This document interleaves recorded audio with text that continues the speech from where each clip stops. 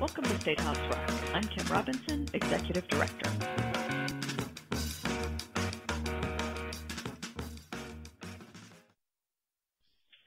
The House this week approved a Senate bill that will drastically change the way workers' compensation works in Illinois.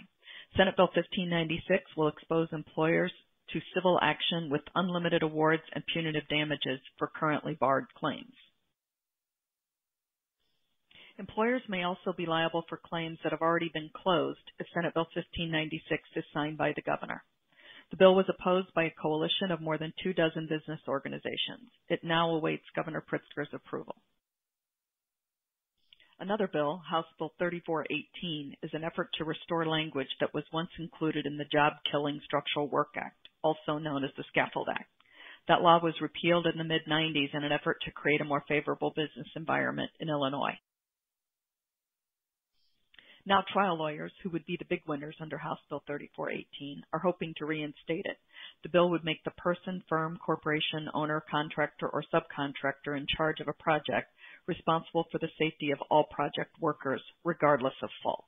We have opposed. We are also tracking a large number of procurement bills that have been introduced this year.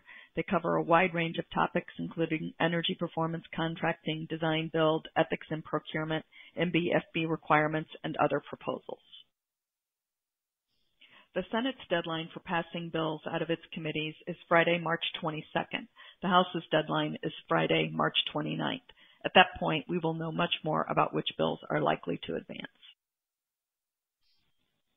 Word also came this week that the governor's office began meeting with legislators to discuss legalization of recreational marijuana.